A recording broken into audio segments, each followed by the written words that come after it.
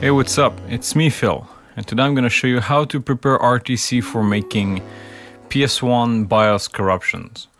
So first of all, in your launcher, make sure you download RTC and BizHawk. Then you need to get the firmware for your PS1. If you're already able to play games, PS1 games, then this is already done. Start your BizHawk with the firmware in place. Wait for the thing to load. And then you're gonna want to start a game. This is important because the BIOS will not load without a game in place. You can drag and drop the game in BizHawk if you want. The file open also works. You're then gonna want to pause the emulation and you're gonna want to reboot the core. This is important because you want to be able to make a save state at the very first frame of the BIOS loading so that you get the maximum value for your effects.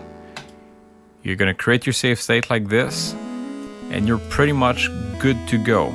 Just remove the pause. The BIOS is gonna load. Now, when you corrupt your thing, you're gonna be able to corrupt, and every time you corrupt, it's gonna target, well, whatever's in the memory, right? You can even target the BIOS directly if you want, but this can turn into a disaster if your intensity is this high. Let's try with something a bit smaller, right?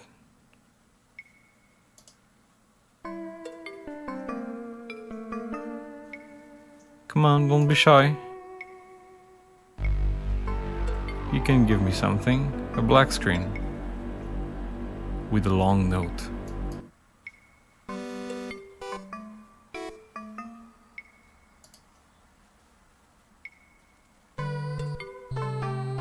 No sound.